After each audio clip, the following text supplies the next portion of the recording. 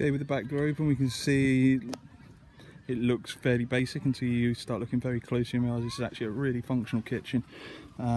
Stainless steel to keep things nice with an oak finished kitchen.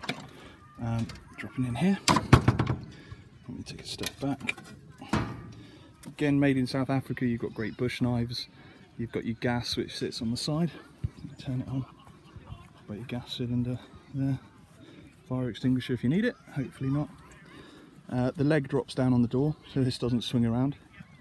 And then you've got your dry food storage, fridge at the front obviously. One of the biggest drawers I've ever seen in my life here. It's easy to go on for affinity. Yeah. So let's take a step back there. You can get loads in there. Really useful for dry stores, plates. We do actually have a set of plates sitting in the top right of the back door. They're not in there at the moment.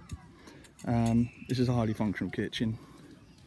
You have the ability to put your cups and bowls up here, and then you've got your spice rack. Really functional. Just above there you can see top of the door, you've got a light that switches on using the leisure batteries. So once the tent's out, it'll make a lot more sense. This is the back end and the kind of annex area of the trailer. Once the full screen of what you can see here will be occupied by the tent on top once that's out.